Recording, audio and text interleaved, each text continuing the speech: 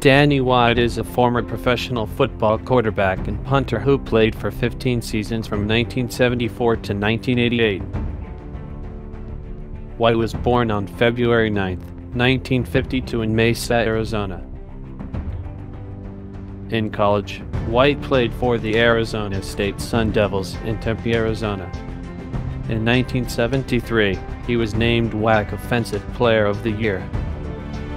White was drafted by the Dallas Cowboys in 1974 in the third round as the 53rd overall pick. Over 15 seasons, White played for the Dallas Cowboys.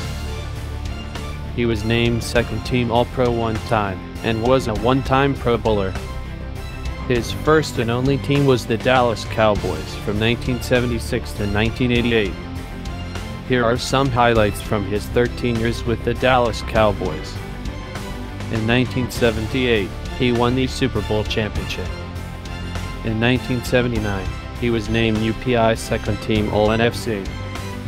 In 1981, he was named UPI Second-Team All-NFC. In 1982, he was named UPI Second-Team All-NFC.